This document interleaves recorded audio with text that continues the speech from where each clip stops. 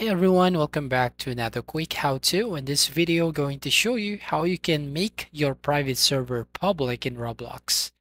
First up, open your Roblox, and here on the home section, as you can see, you can search the server that you want.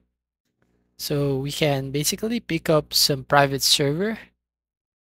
So for example, here I'm going to select a free server.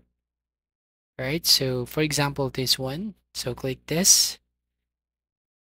Now on the next page, as you can see, you have the About section, description. Now we can go here on the Server tab. Here on Servers, you can see that it is actually free. And then you can go and click on Create Private Server. And here you can just name it as Quick How To. Now once done, click on Buy Now button. So it's free, so it's okay to purchase. Now click on Customize.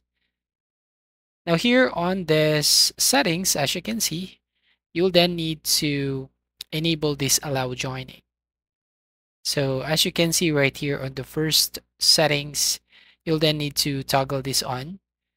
So disabling this makes the private server inaccessible for you and other users that you have invited to this private server and invalidates the current link code. So you can reactivate the private server at any time. And then you just have to toggle on this friends allowed. So you want to click on that to toggle that on.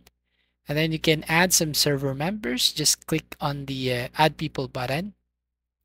So for example, you have some friends, so you can just use the search box right here, then click on add. So once you have added the server members, you can now go to the private server link, click on the generate to generate a link. So as you can see, we have the server link. So what we can do, just need to copy by clicking on this icon right here at the very left.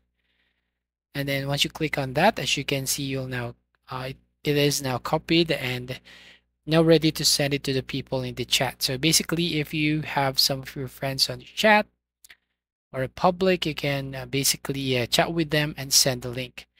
So once they click on that link, they can join the private server. So that's all. Thank you for watching. Please like and subscribe and see you in the next video.